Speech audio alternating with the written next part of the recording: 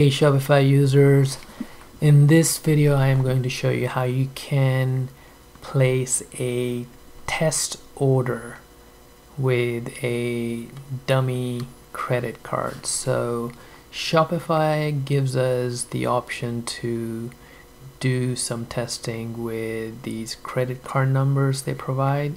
So it's a little process to set that up, and I am going to show you. So what you are going to do is you are going to go into settings,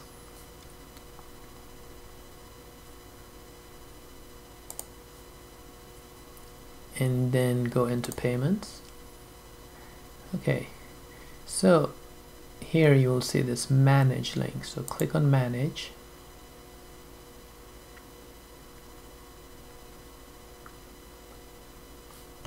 And then down here where it shows all these payment methods, what you should do is uncheck these options here.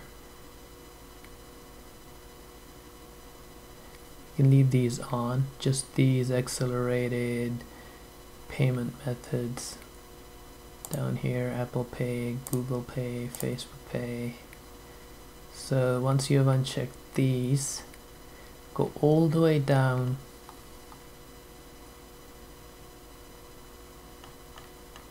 and here you will see this enable test mode.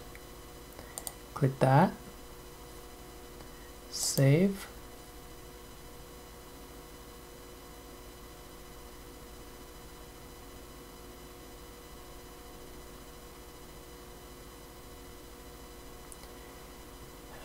Shopify is running a little slow right now, I guess.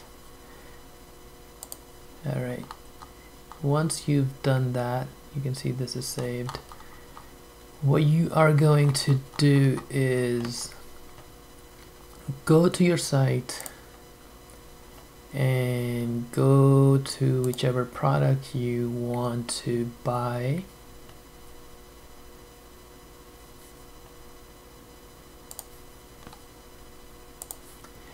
And say we will buy this product. Go in here and add to cart.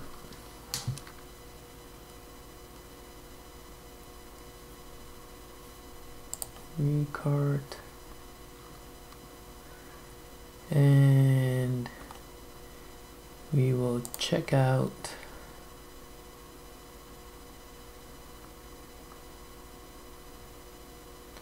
Alright, so in here you want to use an email where you would like to see a confirmation email come. This is a dummy order, so of course, but at least you know, you will get a view of how the email would look. So enter the email address,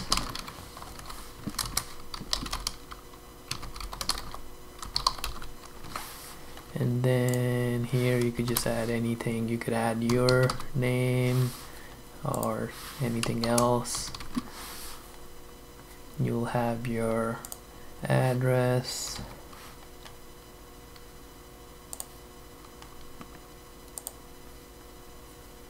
and then continue to shipping.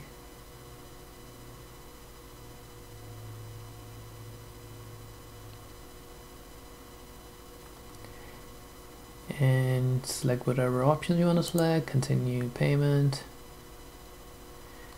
And this next step is where you are going to add this dummy credit card info, and I will leave this information in the description. There's a few numbers Shopify provides, so I have already copied the number, so I am going to just put that in here. And name again can be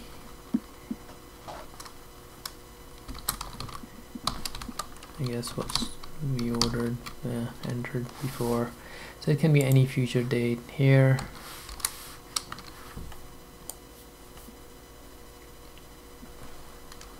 And then security code can be any 3 digits.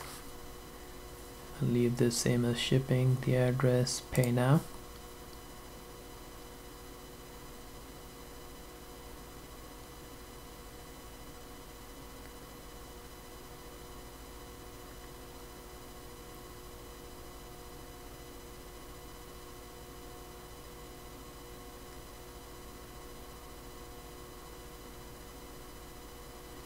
Wow, Shopify is really taking its time today.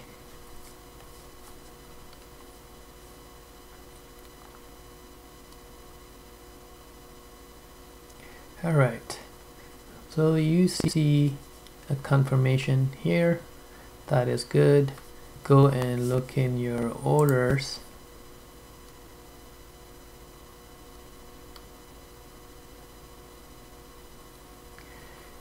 There's an order here, and of course this is the test order you just placed.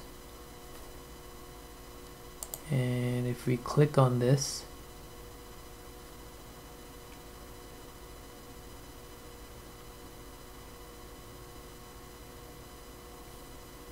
you can see on top of it it's a test order, so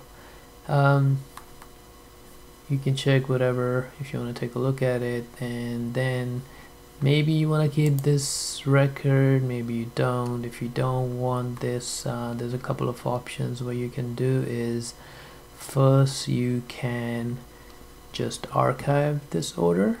So you'll click here, and up here, more actions, you will archive, and you can see kind of grayed out the order. Now you could keep it like this if you want, or you can also totally get rid of this.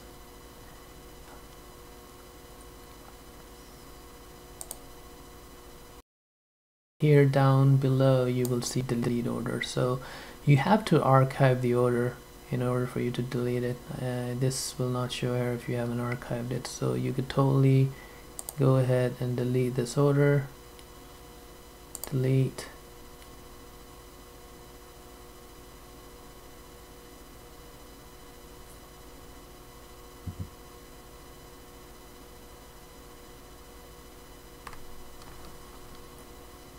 Is gone, and you were able to test with a dummy credit card that your site is working fine. Now of course you have to revert back the information, so we go back into payments,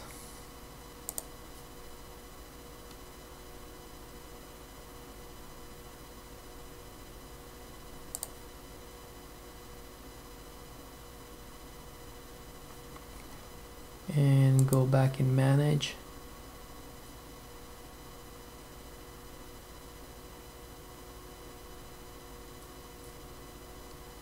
and check these again,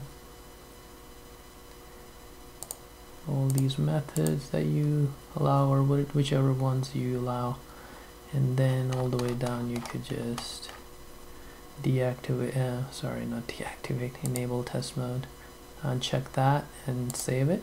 I think it gives you the option to turn off the test mode right on that first page, but then I believe you still have to check these other payment methods that we turned off. So alright, so this is back to where it was.